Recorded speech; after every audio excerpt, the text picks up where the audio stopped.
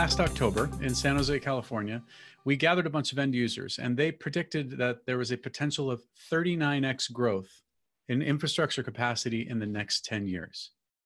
In London, last November, our members made it clear that this growth has to be sustainable and that our community has to take the lead in finding sustainable solutions to support it.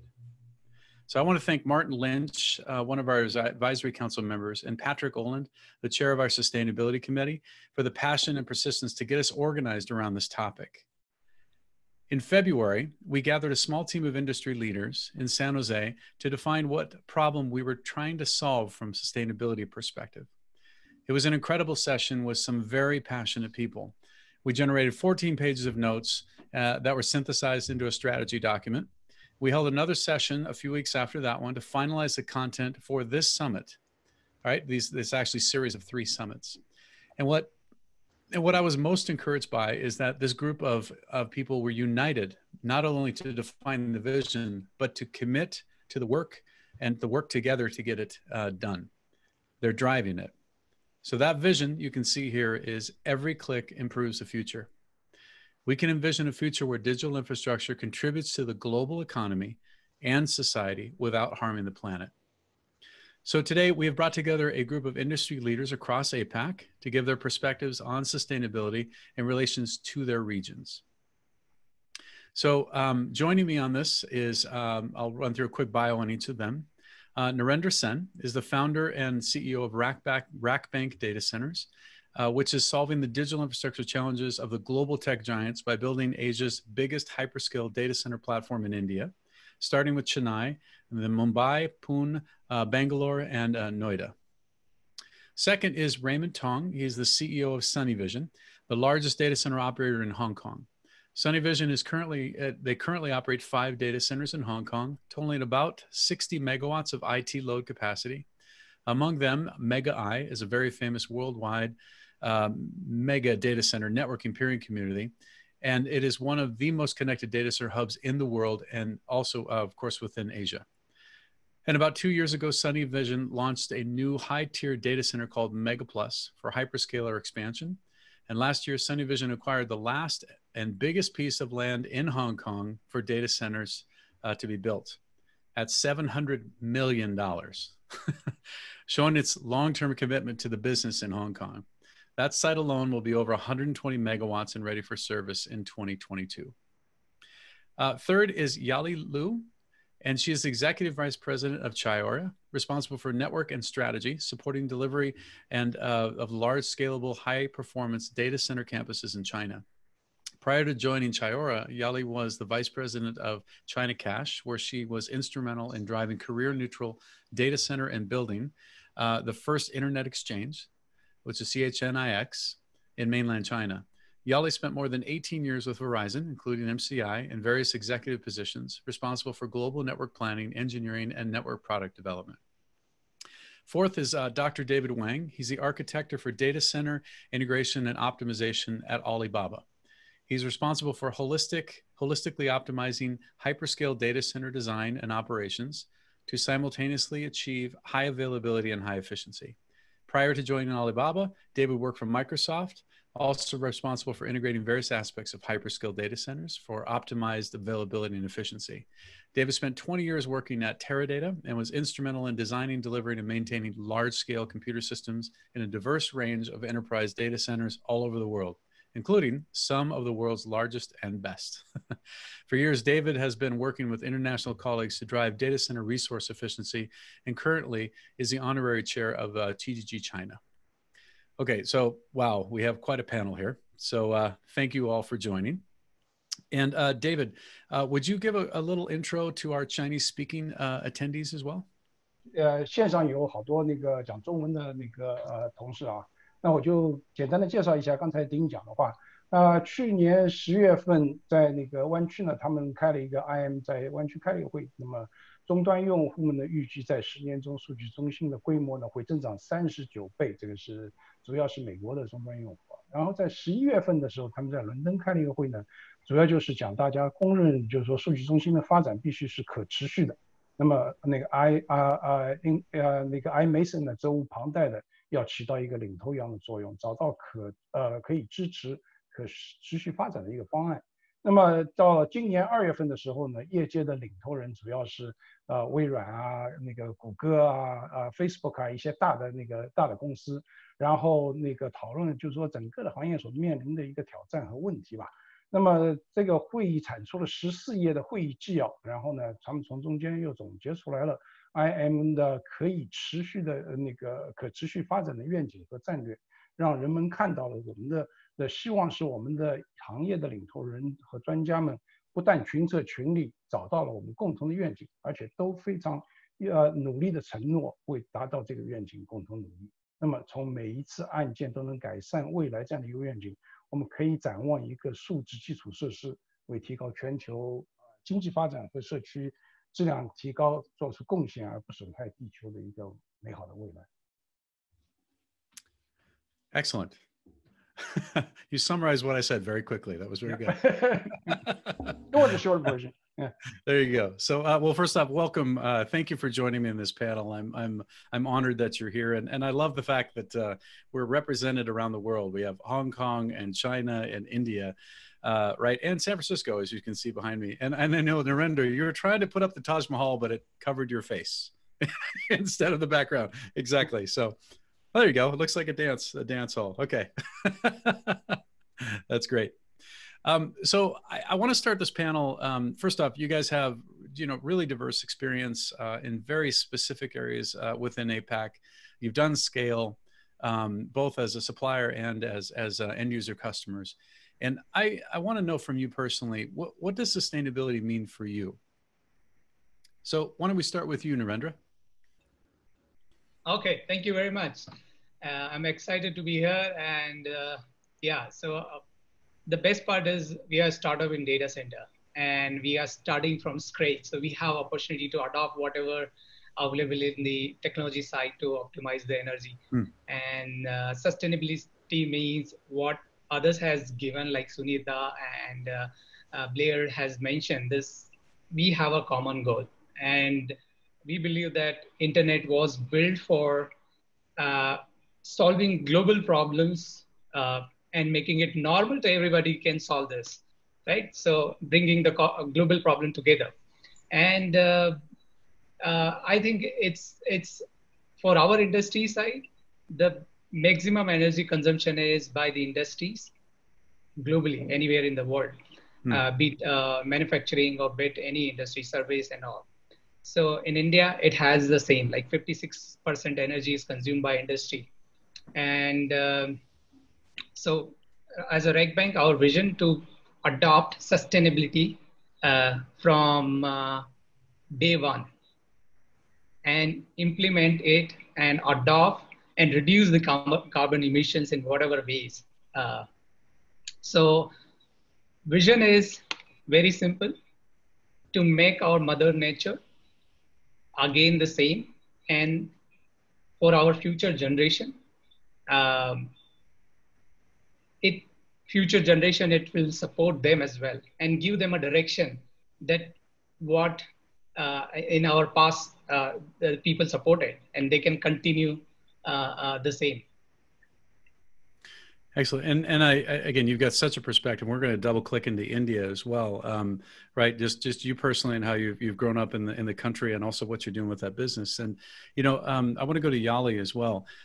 You've had a ton of experience across China and growing at scale. So you personally in your career. So what does sustainability mean to you?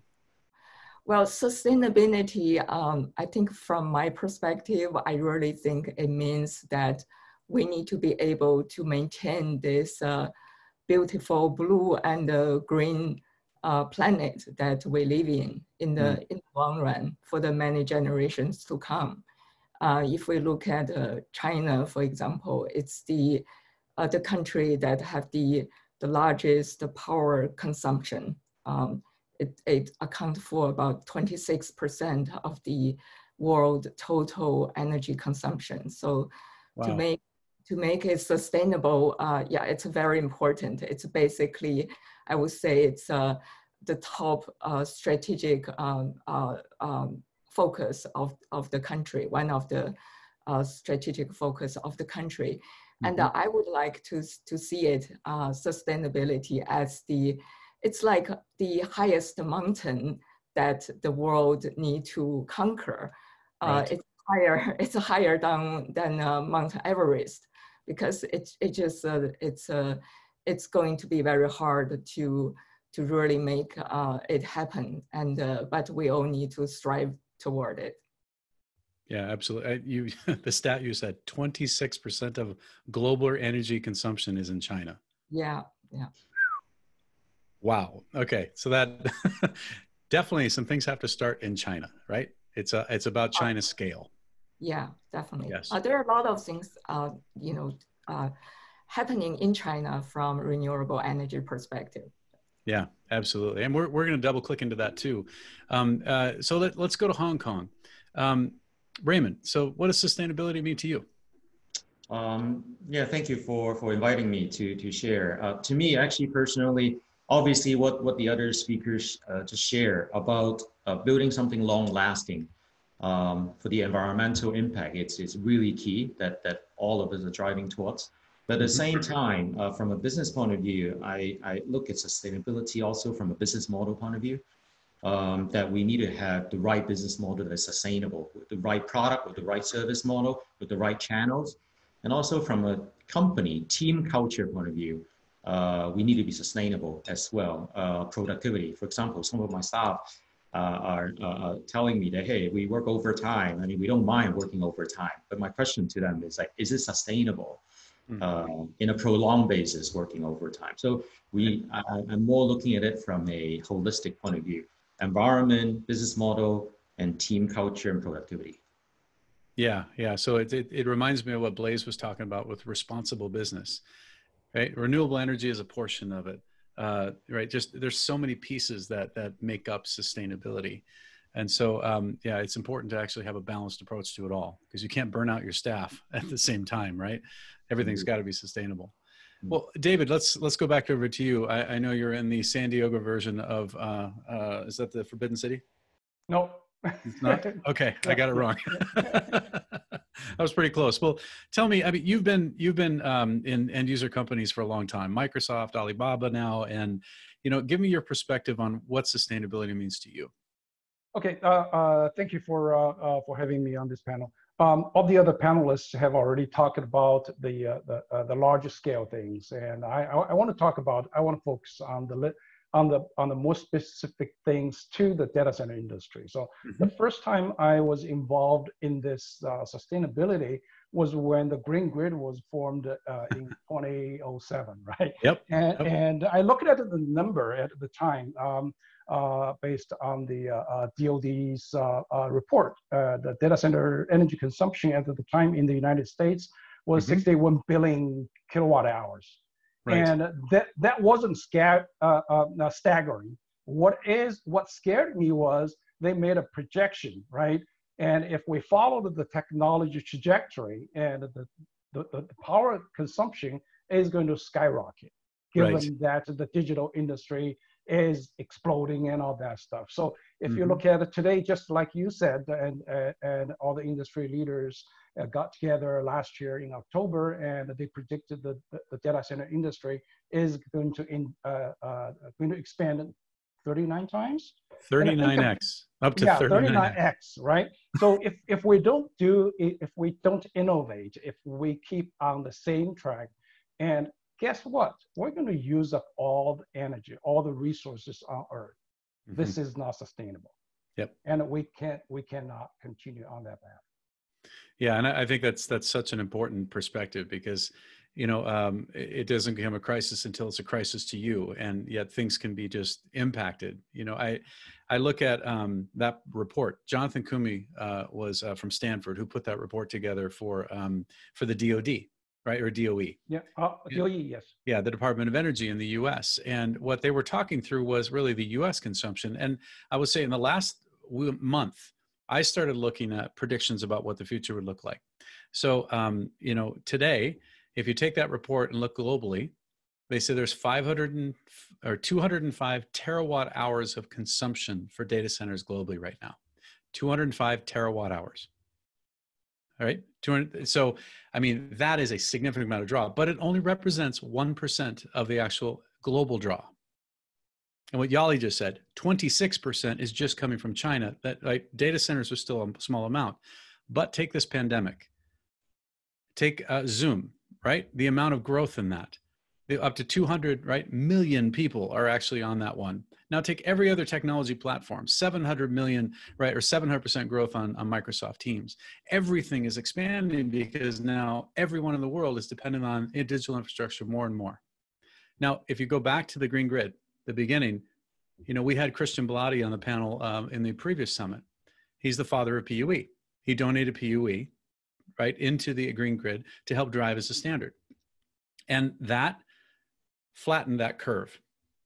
I do believe that PUE and the focus on efficiency and measurement really did change the trajectory you talked about, David, right? Without that, we would be in one of these places where we're consuming a significant amount more, but also a lot of the low-hanging fruit has been picked. So now we're at the point where we've got to rethink how we do this. And then data growth and everything is just massive. So I want to tie this in because that's a little bit of a backdrop on, you know, the demand that's coming. IDC said that there's going to be 175 zettabytes of data generation every year by 2025. That's 3.5x of what we're doing right now. 44 to 50 zettabytes is being generated right now. Okay, so take the sustainability vision we just said. Every click improves the future. Okay? When you unpack that again and think about the context that I just laid out, if we have a 3.5x data growth, we have emerging countries, and we're going to talk about India and others as well, massive amounts of digital infrastructure that needs to be built. We're going to have more and more capacity rolling back out, more and more consumption. It's inevitable, and that's okay. But we need to figure out technology-wise, how do we make every click improves the future happen? So I would love to get perspectives from each of you in your regions. You know, what does that actually mean to you? How would you apply that, you know, in your businesses and your thinking? So Yali, I'd like to start with you. In China and Chayora, what does that mean to you? Yeah, well, in China, basically, we know China has a very high energy consumption. And if you look into it, actually the renewable energy percentage for 2019 for the wind power was around 5% and solar around 3%. So, but it's a significant increase from the year before. Actually, wind is a 20% increase, and solar power was a 50% increase from the year before. And that's the number based on actual consumption. And actually, the capacity, excuse me, the capacity for wind power and solar power is actually much higher available in China. So there are a lot being done by the government and by the industry to work together to actually be able to use those capacity and drive for a higher percentage of renewable energy. And so there's a lot of program on that at this time. Yeah, and we're gonna talk more about renewable energy, and you know, I think of that's an element within the strategy. And so, you know, whether it's supply chain or, you know, low carbon concrete, you know, all of these aspects, you know, digital waste, there's a huge amount of replication of data across so many different places, 6 replicas of all those different things, you know, and, you know, this is a very short but very powerful vision statement. From a Chayora perspective, so we actually, you know, we build a hyperscale data center in mainland China, and we, from a design perspective, we make sure from a technology and design perspective, we design it to be at a low PUE. So it's we make sure it's below 1.2, and that's one perspective. And the other is that, you know, it's all interaction, right? We work with the state grid and also with the National Energy Administration on a variety of green energy, renewable energy project, so that we could provide customers with a specific basically 100% renewable energy option. Supply. And it's, again, there's so much that can and will be done in China. I know that, right? Because once you put your mind behind it, there's just, man, that country scale happens. So I want to go over to Hong Kong and talk to Raymond a little bit about this too. So you've heard this vision, you know, you've been on the other summit as well. I'd like to get your perspective. What does it mean to you? Yeah, well, in Hong Kong, obviously, I mean, we all inspired by this bigger vision to how to build a sustainable world. But for Hong Kong, obviously, we face our own challenge. I mean, Hong Kong is one of the world's most densely populated cities. I mean, with 7.5 million people in a small place. Right. We are like actually one of the top densely one. I mean, we have 7,000 people per square kilometer. In some local district, it's 50,000 people per square kilometer. Wow. So naturally, it's all high-rises building. I mean, you've been to Hong Kong, and you've been to one of our data centers, like Mega I, which is 33 floors, high-rises. And as a result, it's not easy, I would say, to do renewable energy due to the limitation of space and also very expensive space and land. But I mean, that's not an excuse. Obviously, we need to do something about it. And so we actually already started working with one of our local power company partner, China Light and Power, CLP, which is one of the two power company in Hong Kong, on using the renewable energy certificate program.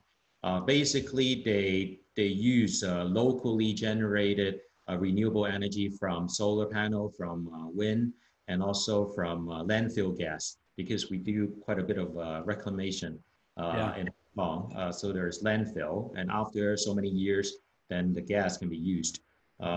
So we actually started using it, and although it's not cheap, it's actually 50% higher, more costly than normal electricity. But anyway, we would like to lead the change ourselves, and also currently working with our major customers to ask them to join our forces. But I would imagine it's going to be a process, but we're working on it. Yeah, and usually visions are almost unattainable, and that's a good vision. That means you got to really work hard to achieve that one. So I want to go over to David. What's your perspective on the vision? Okay, I'm a technical guy, so I come from. I'll take a technical approach to it. I'm really happy when I first heard this vision, and happy that IM is taking this lead role to promote the sustainability on a global scale. But more importantly, with the focus on the unifying all stakeholders. Yeah. So going back to the Green Grid days, and we talked about a PUE, and then I was instrumental in bringing the Green Grid into China, and trying to help the Chinese industry, the data center industry, and introduce the best practices and metrics developed in US, EU, Japan. And well, we achieved some good results. But if you look at the PUE reported from US companies, it's somewhat different from the PUEs from the Chinese companies. and it's not helpful, it's confusing, right? And with your effort and this kind of unifying all stakeholders, and I think this is going to lead the whole world into the next phase of the PUE. Just like you said, the PUE has done its work, and we needed to go further. Yeah, for sure. So Narendra, let's talk about India itself. So from your perspective, what does every click improves the future mean to you? So I think this is a great vision, and this will help emerging market and operator like us to solve those problems for the industry. In perspective is we are 1.3 billion people, and it's a scale like China, what Chayora team has mentioned. Similarly, India energy consumption is very high, and around 137% growth we have seen in the solar energy installed capacity wise. The government made efforts. So it's come from leadership, like leadership on the iMasons side or the team side or company side. So our Prime Minister has signed the Paris Agreement, and afterwards everything has started toward the sustainability side. That's great. And because of that, it's a growth of 137%, 137%. And the second thing is, India is now 5th largest country in the world in terms of the solar installation capacity. And the similar solar is now 100 gigawatt. And government has the ambitious plan to deploy 172 gigawatt of solar energy. And other thing is, Mother Nature has given us terawatt of energy, unlimited energy. There is no limit. The problem is storage. In data, the problem is storage, and same the problem in energy as well. Sure. So I think we should adopt providers who is going to store this energy, because in 8 hours a day, you cannot store energy for 24 hours. At this point of time, the solutions is not available. And we as an industry should work on that direction to store in low cost. Yep. Yeah, so RegBank vision is to enable this for our customer and for the industry. So we, like one startup, we are in discussion. They come up with sea salt storage, like using seawater and create a storage solutions. And similarly, a lot others are doing geothermal solutions, storing energy into the ground and all those things. Another thing is liquid cooling solution. These kind of new approach has to be adopted by the customers first, because the challenge with the operators, we can't take those solutions and implement for the customers. Customer has to adopt this. Yeah. So customer driven. Yeah. This brings I want to double click into two topics here, and you raise the first one, and that's about just the renewable energy. And I remember, Narendra, when I was out in Mumbai with you, we were walking through some stats, and you were sharing the cost of renewable energy in India. Can you expand a little bit more on that? Yeah, of course.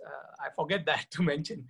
So renewable energy is now 30% cheap compared to grid pricing in India. So customers don't need to pay premium for that. So hold on. 30% cheaper than the cost of the grid. You realize that Raymond just about fell over right there. It's 50% more, right? In Hong Kong. Right. So there might be a little more land in India. And again, the government's behind this, right? Yes. Significant amount of investments and alignment, I think, to go get that renewable energy. Right. So they enable the 100% FDI, and they make a relevant policy to make it happen. Say, all driven by the investment and combination of entire industry and adoption as well. Say one more example, in Delhi, diesel generators are now going to be banned. And similarly across India. And the government will have plan to, I'm guessing that, and maybe it's that every industry has to give a commitment of using a sustainable energy solution. So I think the government is making it really easy for everyone to adopt. Yeah. So that I want to go to David on this one, but here you've got the government specifically stating requirements, and I look at the fact that they say that we're going to sign the Paris Accord, we're going to do renewable energy, we're going to incentivize, like all those things are aligned, right? So in China, and David, specifically as an end user, because what Narendra just said is there has to be adoption, there has to be drive. And I remember what Raymond was saying that, hey, the customers, if they could work together with us, we can go potentially solve this. Well, give us your perspective as an end user. What are the challenges and things about renewable energy for when for what, say, Alibaba is doing? The renewable energy on paper is great. And from end user standpoint of view, there are challenges, obviously. And number one, the government support is at this stage is essential. Without government support, and you just don't get anywhere. Number two really is you need the infrastructure, right? And you can build your own solar farm and all that stuff. You need the infrastructure to support that, right? And I read somewhere last year, in fact, that in China there is a lot of waste from the renewable energy, the solar, the wind, because there is a lack of infrastructure to port the energy being generated from the renewable sources into the grid. So these are the things, and I think end user alone cannot solve this problem. It's the government and all the stakeholders need to work together. Yeah, that makes a lot of sense. And so Yali, you know, we talk about China's scale. And, you know, you just heard from Narendra that, you know, there's alignment. And then you just heard from David that there's a challenge of wasted energy. You know, there's lots of sun and lots of wind and lots of things, but if it's generated at the wrong time, that energy just kind of dissipates somewhere else, right? So from you know, renewable energy for Chayora, specifically in Tianjin, right? That's the first data center campus that you guys have built out. Yep. So what in that region or that area, is there anything specifically the government is doing to incentivize or help with renewable energy? Yeah, it's not just that region, but throughout the country, the government has incentives to support, to bring more renewable energy into to put it into use. So I just like David mentioned, there are more capacity to generate the renewable energy, but actually bring it to the grid and be able to get it utilized properly is a challenge, and that's being addressed. That's like what I was mentioning, the solar power actual usage in 2019 increased by 50%. So a lot of that have to do with actually be able to properly bring those power into the grid and get it used. So in Chayora, we look at the different options and work with the state grid and the National Energy Administration on the options to provide on the program that provide renewable energy. There are a variety of programs, and our goal is to make 100% renewable energy available to our customers as needed. Got it. Yeah. And so, okay, we look at these large scale campuses, then we look at the concentrated stuff in Hong Kong and the challenges you just talked through Raymond. You know, I look at what Narendra was saying about energy storage, and I absolutely agree. There's no way to get renewables to a price point that's going to be consistently viable unless you've got some way to store that energy that's going to be a base load. Because right now, base load is coal, natural gas, you know, other things like that says it's consistent. And so, you know, is there something in Hong Kong that is being focused on from the government or others around this, you know, getting something that's cost effective? No, I think the brilliant minds in the Hong Kong government and also in our communities, including the power companies and also including data center providers or the major infrastructures that use a lot of power, like the airport, so and forth, actually working together as a community to explore in a limited space environment, like in Hong Kong, what breakthrough can we do from a technological point of view, from a design point of view, or from a storage point of view, things like that otherwise is just, we are trapped at a corner that we cannot do anything. That's not the answer, obviously. So we need to have some major breakthrough, hopefully in the near future. Right. Yeah. And again, whoever breaks that mold, right, solves that equation when it comes down to energy storage for renewable power generation is going to change the planet. And I will tell you that there is work on this, and being able to have beyond grid scale, right, a gigawatt plus energy storage for more than 30 days. There is stuff under development right now, and this is man-made, right, as well as natural, right? Storage type cavern things that can be done. And so we're going to be talking about this in the working session about ideas and things that are coming in, about renewable energy. But I want to shift topics here. Here we looked at getting energy to the data center, but now I want to look at the data center capacity itself. Okay. So, and I want to start with Narendra, because one of the things that stood out with me in my India trip just earlier this year, when we could actually leave our houses, was that there is a total of 400 megawatts of data center capacity in all of India. Correct? Yes. Yeah, correct. Just keep that in perspective. 400 megawatts total in the country of capacity. So yeah. And you have 1.3 billion people, right? Right. You're catching up to China. 1.4 billion in China? Close. Something like that? Yep. A lot. Okay. So capacity, growth, when you look at it, it just seems to me that you're here and it needs to go like that, right? When it comes to data centers. So you're building hyperscale. Tell me about the capacity side of this. Like out of 1.3, 600 millions is already online, and government making the fundamental things are connecting people first. Mm-hmm. And go toward that, connecting 500,000 villages, because India's majority population lives in villages, which is like 60%. So government has ambitious goal that they will connect in another 3 to 5 years. Mm-hmm. And if we talk about the data center side, data center, only 3% hyperscaler, large hyperscale customers, OTT customers, had deployed their capacity in India. The rest 97% is outside India. Yeah. So demand is huge, and more than 200, even one side is customer demand, another side is India's own demand, where the digitalization is happening. More than 200 smart cities. Imagine that billions of devices will come up in these cities, with billions of people are going to and use those devices and already using it. So I think demand is going to be anywhere. We discuss 8 gigawatt to 10 gigawatt in another 5 to 7 years. That what we believe on that, and that's again challenge for us, for the industry, to how to sustainability adoption. We can deliver this solution to the customers. Right. So let just listen to what you just said. That's a 20x growth in capacity just in India. Just in India.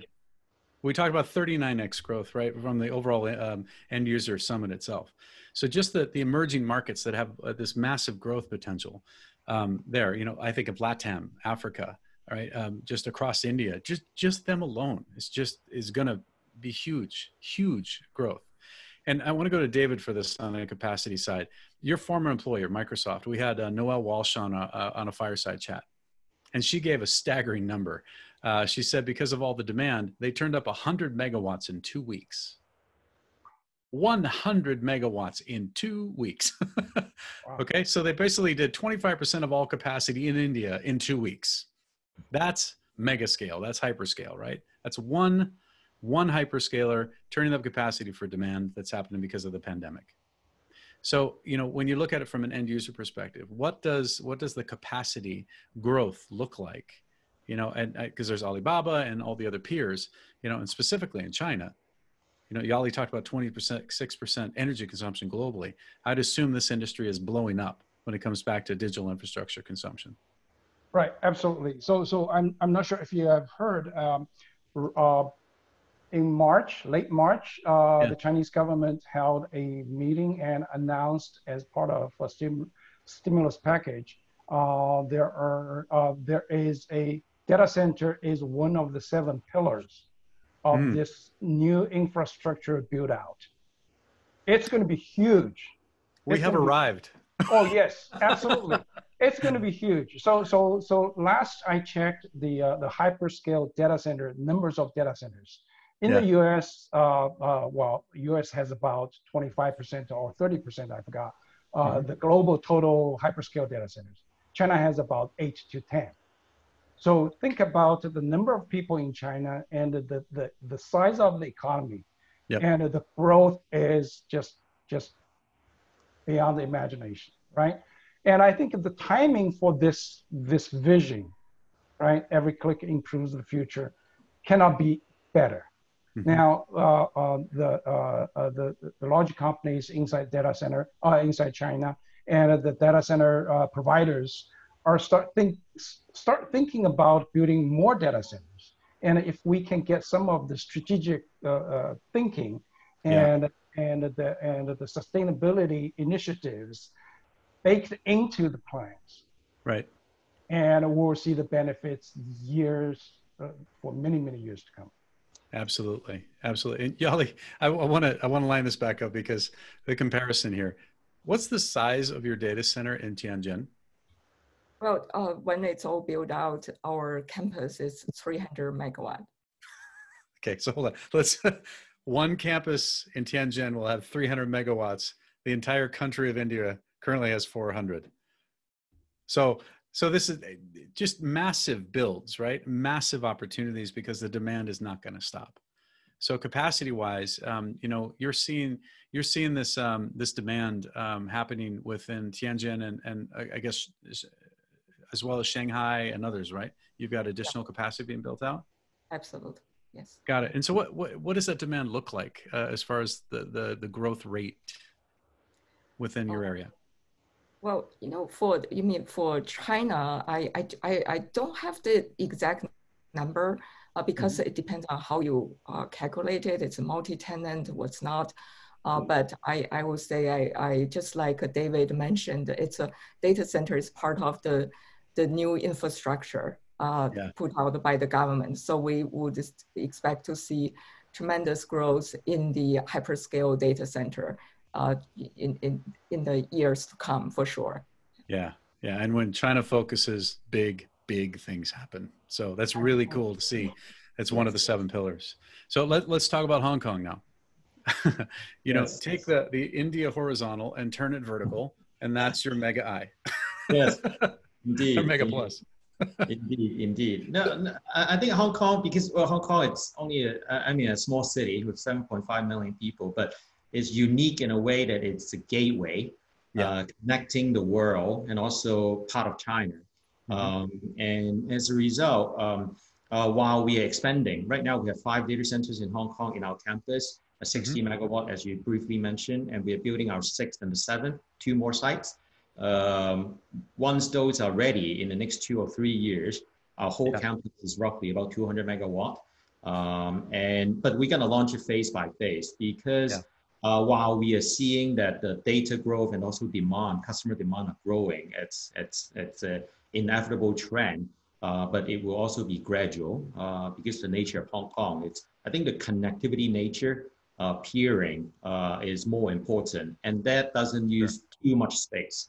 But how many cross connect that you can connect in a low latency nature, in a resilient manner, and all these are important from the ecosystem play point of view. And we as infrastructure professionals, we are fixated in Hong Kong to strengthen this part of the business and to strengthen the community to serve the world. And I will tell you, just a little insight, you know, when IoT really hits, your 7.5 million people and the localization of data center capacity is going to drive that demand even further. Because, you know, when you have the network is leading to capacity that needs to be closer to the people and closer to the network. So I see Hong Kong continuing to grow. Those buildings are going to have to get taller, I guess, or something is going to have to change. Okay, so I just want to quickly wrap up. We've got one last question I wanted, and we can just do this across. You know, how can we work together on the sustainability vision? Just take APAC. You know, here we've got 3 countries represented that have significant growth, right, or potential growth that's happening. How, you know, what should we be doing to actually drive this vision for APAC? And that's open to anyone. Yeah, I think iMason provide a great platform because Asia, APAC, it's very unique in a way because I attended the North American one a while ago, and it's one country, big country, while in APAC, I mean, it's very fragmented, different countries doing different things, different regulations, smaller market, very niche. But I do believe that iMason provide a great platform for us to join forces, to share best practice and have an APAC community to share and meet regularly, to give out new ideas, share with one another, so that we can drive this whole thing in a united manner in APAC. That's just my 2 cents. Gotcha. Gotcha. Yali, Yeah. your thoughts? Yeah, I totally agree with that. Yeah, we need to really work together on this vision, and we lead by example, right? We, in our data center design or whatever the business we're in, we need to lead by example. We really go the extra miles to support sustainability, and we need to go out of our way to try to influence where we can, from a partner that we work with, the whole ecosystem, and also the policymakers, because the policy itself plays a major role on the efficiency of the infrastructure. I take China, for example. It's for sure there definitely a lot of progress made, but there are a lot of more that could be done by from the areas of better information sharing. For the same data, you could probably store it or collect it once and then effectively share it, and then also share best practices.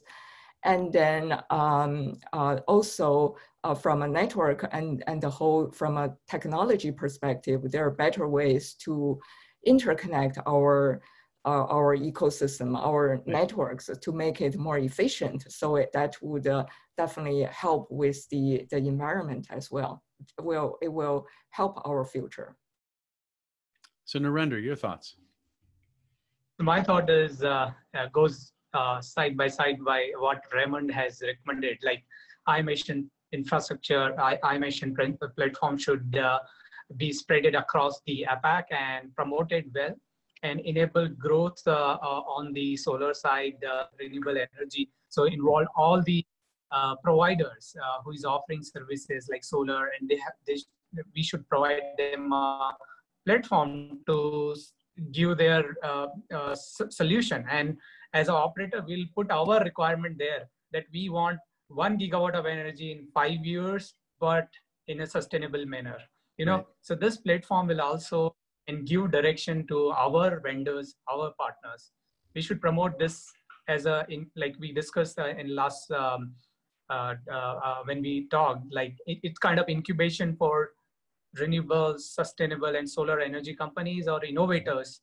Give a platform, and operator like us will contribute and purchase from that those startup and deploy their technology in our data center. Gotcha. So David, wrap us up on your thoughts.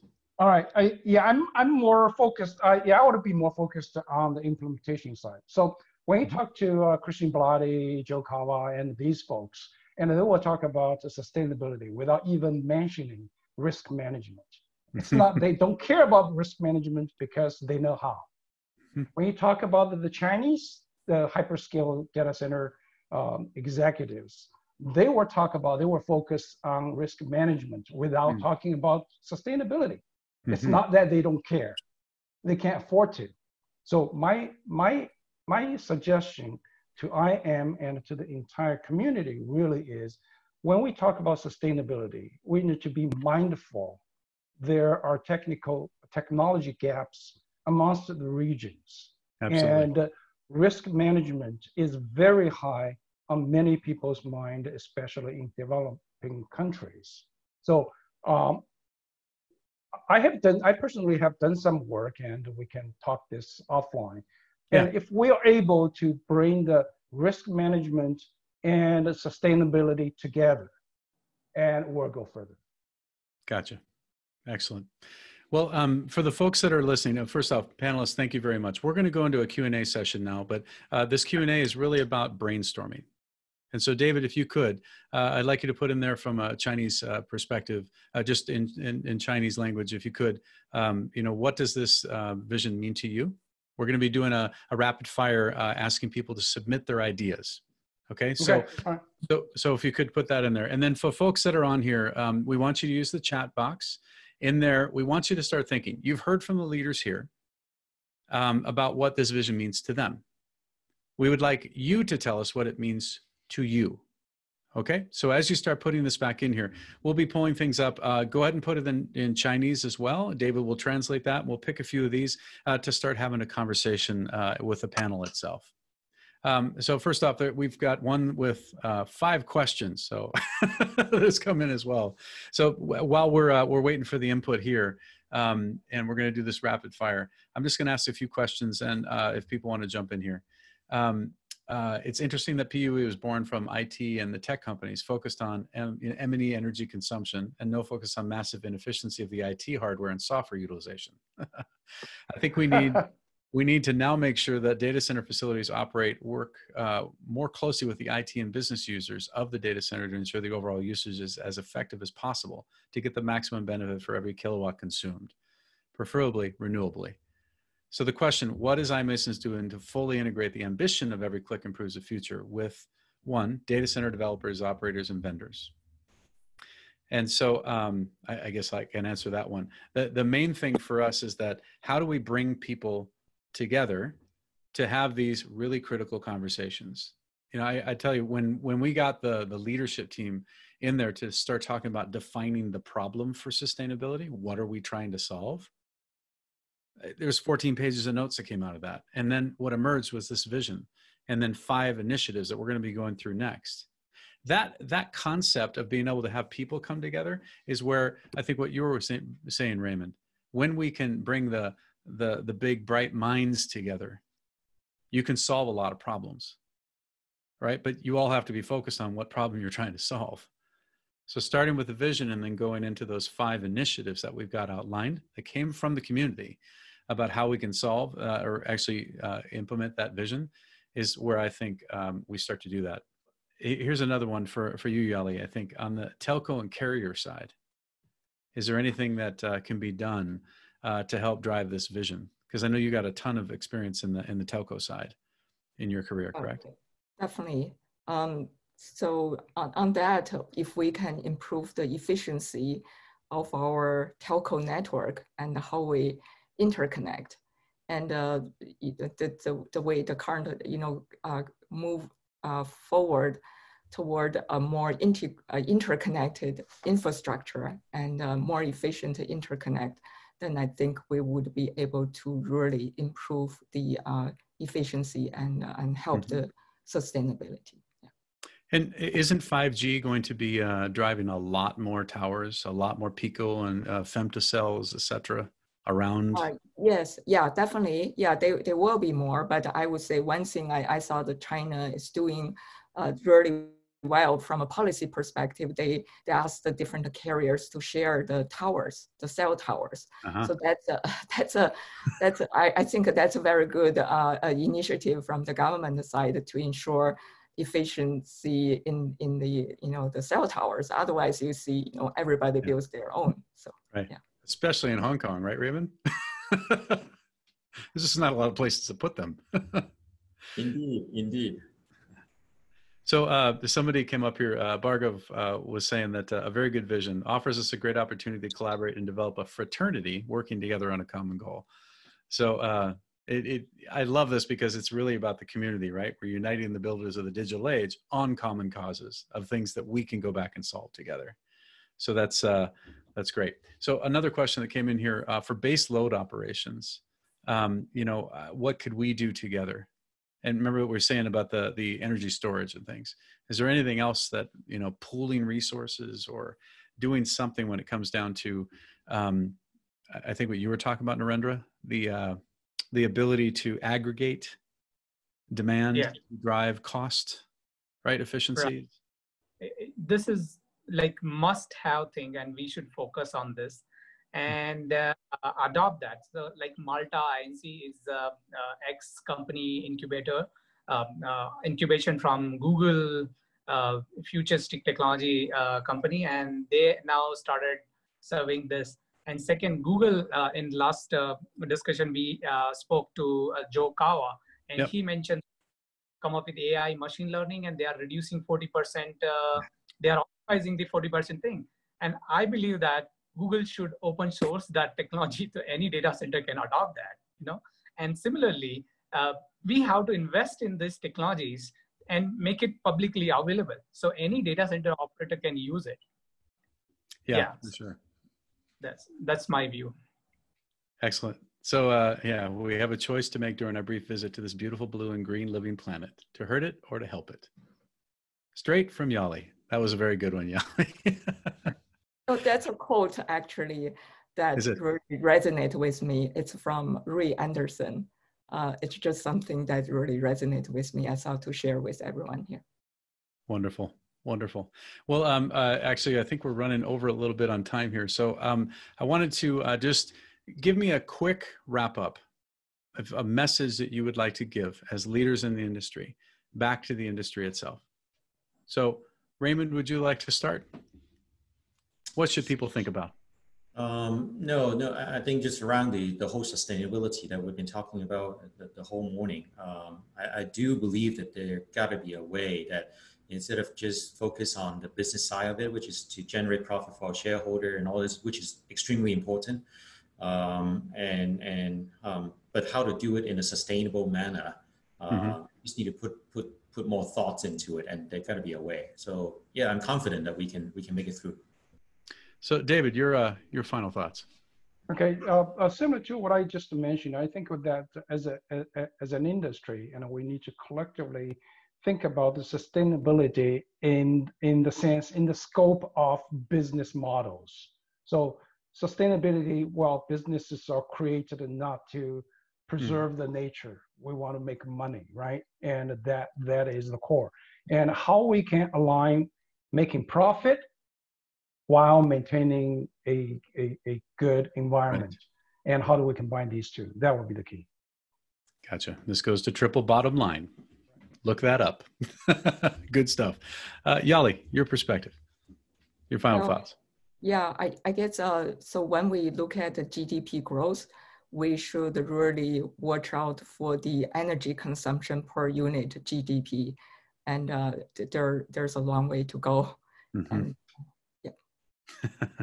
definitely, but we can get there. That's what I'm confident in. Definitely. All right, so Narendra, bring us home all the way from Taj Mahal. Yeah, so I think technology has improved all of our lives and future generation, and it is keep adding innovations and solving global problems, all kind of problems. Think COVID, or think anything related to health or going into the space. So technology is solving, and technology will require more and more energy. But cannot stop that. But what we can do to solve that problem, to support those innovators or innovate, right? And adopt, or if you can't innovate, adopt that technology and optimize it and promote it. These are the three fundamental things. We should do that as an industry. Excellent. And just to wrap this back up, Chris Miller, I think from Chayora, actually made a quote. And those that don't know this, I apologize, but it says, "It's not easy being green." Kermit the Frog. So we're going to be green. We're going to drive this vision. And I want to thank you very much for your insights. Very, very inspirational as well. I want to just, again, say thank you for the work that you're doing, and also for the work you're going to be doing in the future. We appreciate the leadership that you're doing in each of your regions, and as far as what we're going to be doing around the world. So thank you for joining the panel. I appreciate that.